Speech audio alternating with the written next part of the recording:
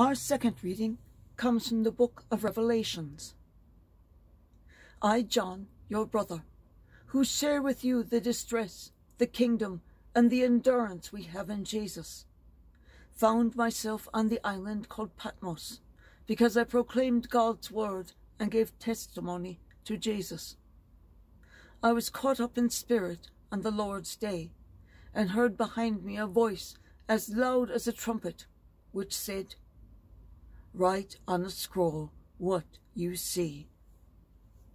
Then I turned to see whose voice it was that spoke to me.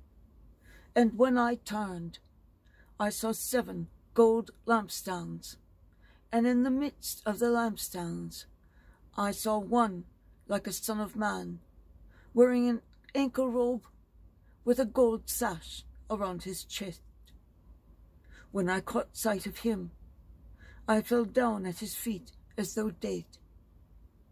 He touched me with his right hand and said, "Do not be afraid.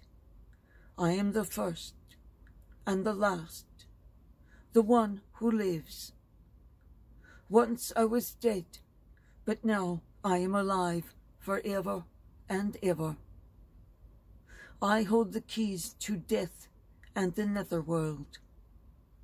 Write down, therefore, what you have seen, and what is happening, and what will happen afterwards."